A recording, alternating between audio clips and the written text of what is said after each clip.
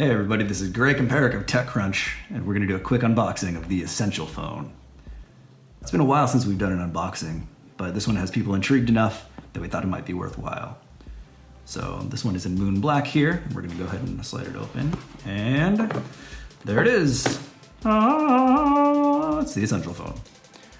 So box looks pretty simple inside. Not sure if there's going to be more in the final retail box, but I think this is about it. So let's go ahead and get it booted up. While that's booting, we're gonna look at the rest. Here we have a 3.5mm to USB-C adapter included in the box so you can use your headphones because there's no headphone port built right in. A USB-C cable here. It's actually pretty nice. It's this nice braided anti-fray material, same as the adapter here, so it should last a pretty long time.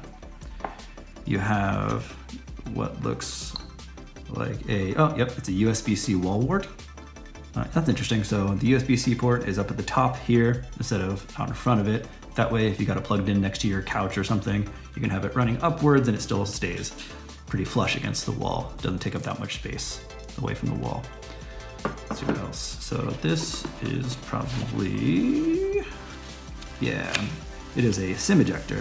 Nothing else in here, but it's a SIM ejector. That's cute. It looks like the company's logo, sort of.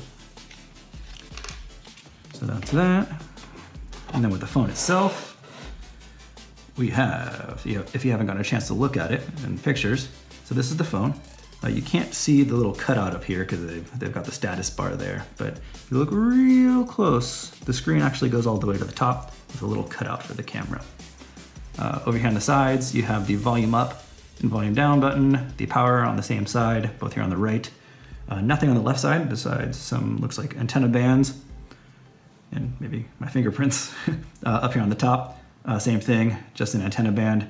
On the bottom, you have a USB-C port, a vent for perhaps a little bit of cooling, and for probably the speaker out. You have a SIM slot there. And then on the back, you've got a fingerprint reader. You've got a flash, you got dual cameras. I believe one is color and one is black and white, and then they merge the pictures and it gives it a little bit more detail just because that black and white camera can pull a little bit more detail by default, a little bit higher contrast. And then over here on the right, arguably the most exciting thing, if you're really into the Essential phone, is this the pins here for this accessory port. It allows you to snap on magnetically. You can snap on things like a 360-degree camera, and I believe they've announced some other stuff, but the idea is that it just pulls power and everything else right from those two pins and just snaps right on there. I looked at a prototype and it actually works quite well.